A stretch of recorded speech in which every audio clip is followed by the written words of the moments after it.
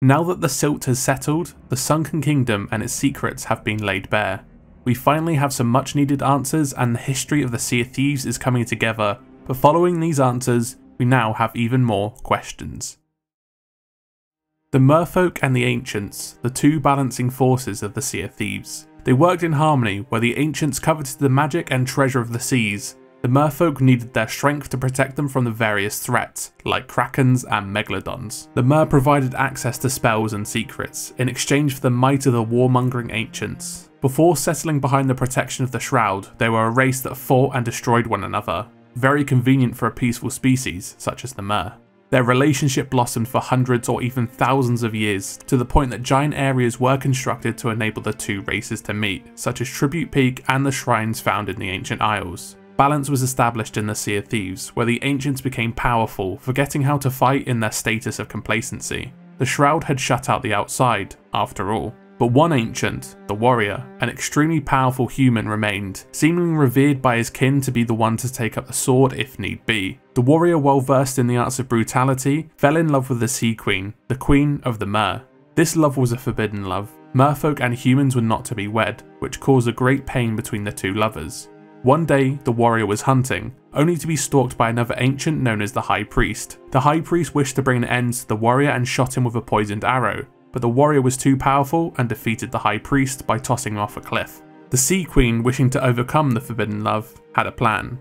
She knew the old magic of the mermaid gems would be able to turn the human into a mer, and wished to use this magic on the Warrior so they could be together. The Merfolk elders warned her the magic was forbidden as it would ruin the balance of the Sea of Thieves, but both her and the Warrior believed their love would overcome the consequences. And so, it was decided. In the Shrine of Ancient Tears, the ritual began. The mermaid gems were used to change the Warrior into the Sea King, to be with his love for all eternity. Calamity ensued, causing the Sea Queen and her kin to lose their song, losing what made them Mer, twisting them into the sirens we see today. This great event was known as the Whispering Plague. The Sea King and Queen's love had to overcome this curse, but at a terrible price. They were exiled by the Mer, as their plague could be passed on with as little as a scratch. They both had what they wanted, but were forced to live isolated, one species becoming two, familiar friends, now strangers. For a time, the Sea King and Queen would have lived in peace, even being cut off from their kin, but the Ancients and Merfolk schemed. The new Sirens had upset the balance of things, and through fear or devotion, the Ancients and Mer decided to destroy the Sea King. The powerful Warrior was now siding with the Sirens, and could bring an end to their existence, and by extension, the Sea of Thieves. The Ancients, now cowardly and soft,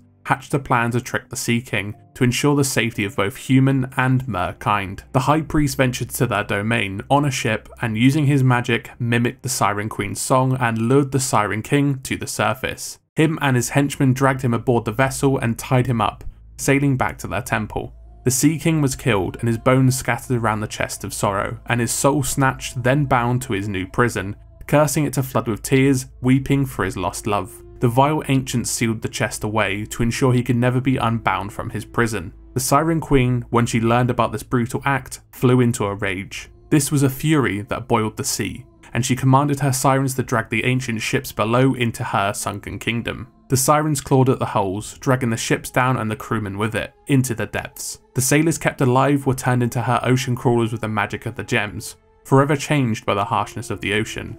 She relentlessly attacked the Ancients and Merfolk alike. The Ancients, now made complacent by the Shroud, couldn't stand against the Siren Queen, and the Merfolk were never built to wage war. The Sirens were on the brink of victory after many years of war, until a new warrior, tired of the conflict, took her sword and swore to bring an end to the Sirens. She disappeared into the deep, a legendary warrior and the Ancients' only hope.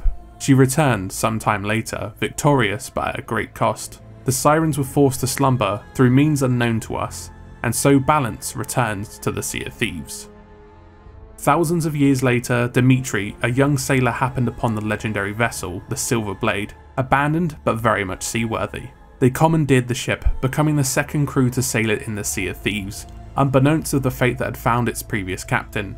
During one of the crew's many adventures, the crew discovered a vault, unlike one they had ever seen before. The vault contained a huge pile of gold, but what was most peculiar was a pile of old bones and a chest that would cry uncontrollably. They took their plunder, bones and all, onto their ship.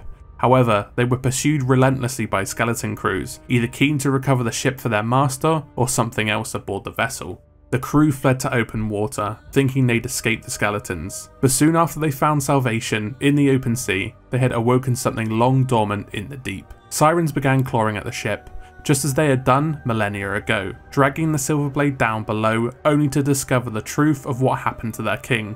His song, echoing from the past, had awoken them from their slumber, believing their king had returned, only to find his bones and the remains of his prison. The Siren Queen was back, and her thirst for vengeance remained unquenched. She eventually met with Davy Jones, who promised her revenge and would summon her daughter, the Kraken, in exchange for her fealty to the Dark Brethren. Some months later, following her defeat and possible death, a crew conquered the remains of her kingdom and was offered a quest by the bilge rattler Rinna to recover a sealed chest locked away by a scholar and Humphrey the Gold Hoarder. The crew retraced their steps, finding keys to unlock the chest until they arrived to where it all began, the Shrine of Ancient Tears. The last key was recovered, and upon opening the chest, they would discover a large relic in which would fit the altar next to them in the shrine.